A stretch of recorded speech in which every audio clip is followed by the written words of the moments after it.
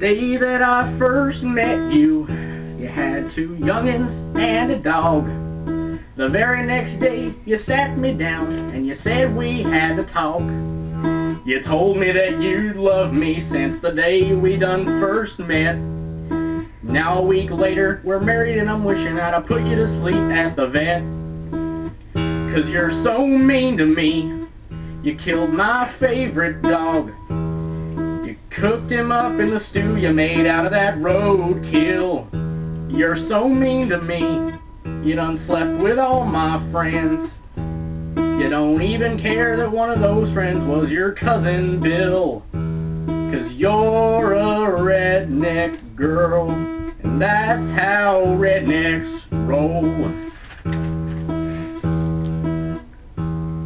The day we first met, I was hunting with my friend Keith. And you were so cute, I didn't pay attention to the fact that you had no teeth.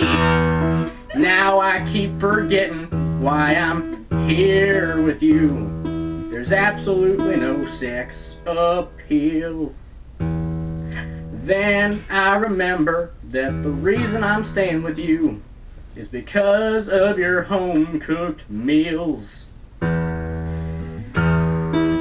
But you're so mean to me, you wash the mud off of my truck. I got an image to uphold and you don't seem to give a flying hoot.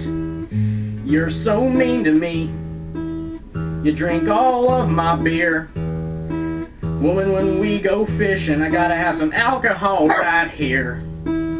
But you're a redneck girl, and that's how rednecks roll.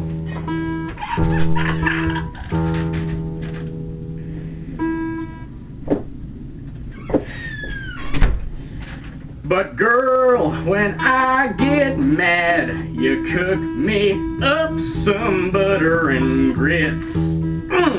They make me feel better, but would it kill you to get me a look at your big old mitts? Oh, evidently, 'cause you're so mean to me, you're tearing me apart. You have a freaking shrine in your closet dedicated to Dale Earnhardt. You're so mean to me. We're in the 21st century.